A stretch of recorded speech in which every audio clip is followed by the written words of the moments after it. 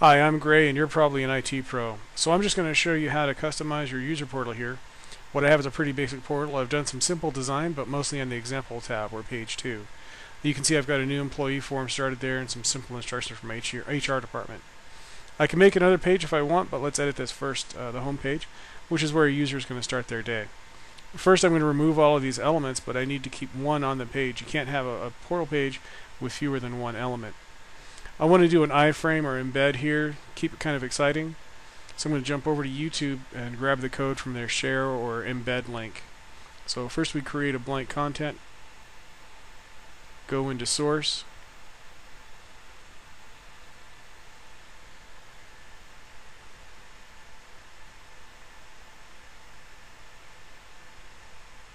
so it's either an iframe or an embed. You can do one or both. It's kind of the same thing. So here I've got the code. Go in, grab it, brand new video, click on share. There's another button down here that says embed, has the code. Just do a quick copy paste.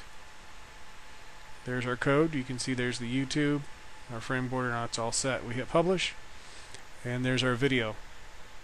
Now that my video is up, I'm going to go ahead and remove the last element from the page. And now I've got a company portal user page that has one thing on it. You can see I can go over and create new tabs, or I can go over to my other tab where I'm going to go in and edit in my ticketing information. It's pretty basic now. I'll probably need to add a login page and some more information here before I finish. This is just a quick show and tell, and I hope it helped out anybody who was watching.